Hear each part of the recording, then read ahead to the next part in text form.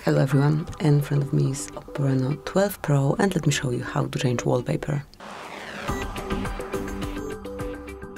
First of all, find and select settings.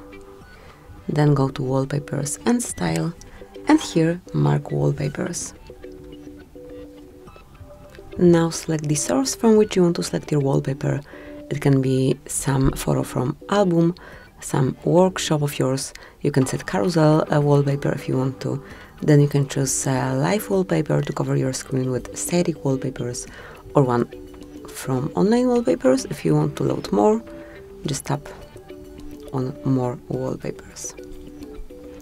So just pick the one that you want to apply, then select apply. And here, to add one from online wallpapers, you need to log in with your OPPO user.